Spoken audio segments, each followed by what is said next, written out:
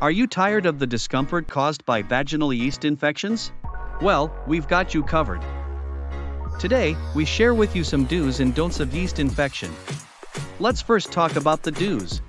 The first one is to practice good hygiene. You should wash the vaginal area once a day with plain water or mild, unscented soap. The second is choosing breathable fabrics for your undergarments to avoid trapping heat and moisture. See your doctor. Your doctor can prescribe a pill called fluconazole or a topical cream like miconazole. Follow the prescribed treatment and take the meds exactly as directed for better vaginal health. Now, let's talk about the don'ts. The first one in this list is to skip douching. Douching disrupts the natural balance of healthy bacteria and increases the risk of infection. You should say no to unproven remedies. Many people may suggest you use tea tree oil, coconut oil, and garlic. But remember, these have not been proven to treat yeast infections. Do not get involved in unprotected sexual activity to protect your partner from getting it and also retransmitting to yourself from them. Abstain until you have completed your treatment.